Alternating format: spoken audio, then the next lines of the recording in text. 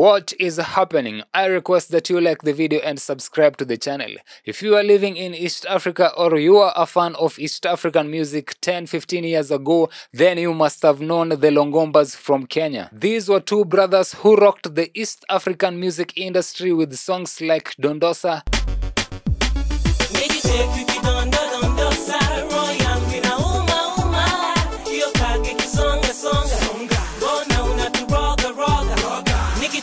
Chukua and Vuta Pums.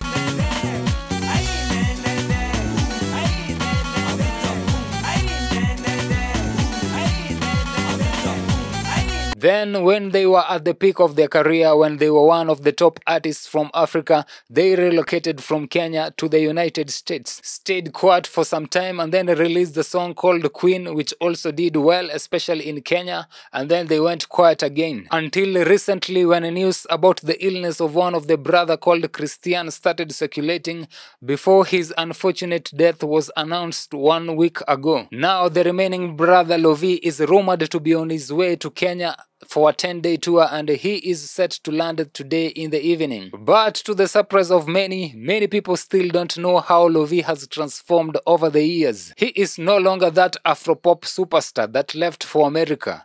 Lovy right now is a prophet. Some of you think facts is truth.